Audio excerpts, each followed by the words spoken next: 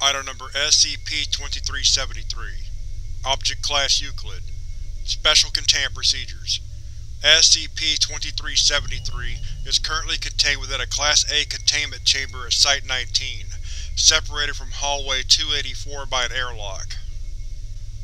The doors leading into the chamber are only to be opened consecutively upon entry. No fewer than 2 non-D Class personnel are to enter SCP-2373's containment chamber.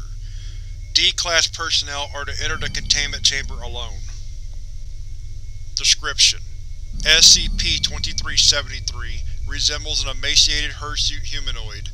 Its skin is covered in black furry bristles, though as its lower body appears to have been severed at the abdomen, it is impossible to determine whether these bristles extended beyond the torso.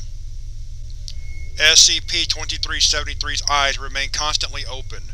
If no human subject is present within SCP-2373's direct line of sight, it remains in a dormant state on the floor of its containment chamber.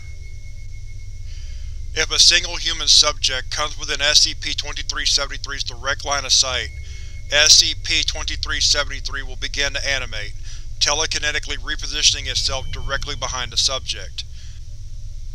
This initial movement is fast. Subjects do not acknowledge SCP-2373's presence as it enters its active state, as the speed of its movements upon animation surpass human visual perception of motion.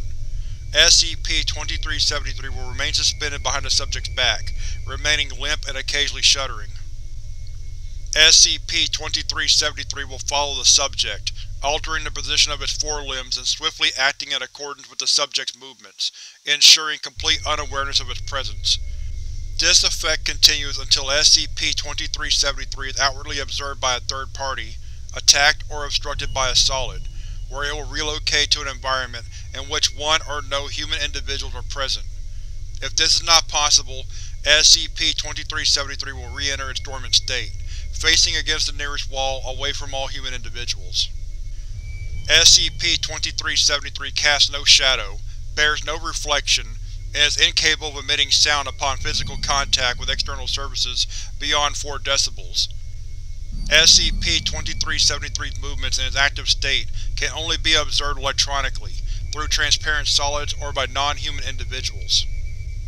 Occasionally while in its active state, SCP-2373 has been known to flinch, momentarily clenching its amputated abdomen in pain. The source of the amputation is unknown, but its cut is consistent with that inflicted by a rotary blade or bandsaw.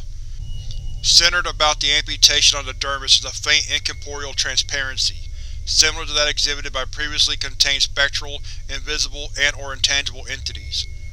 Current hypotheses suggest that SCP-2373 was a Type 4G phantasmic entity, which somehow underwent partial re-embodiment, impeding its ability to control its outward form.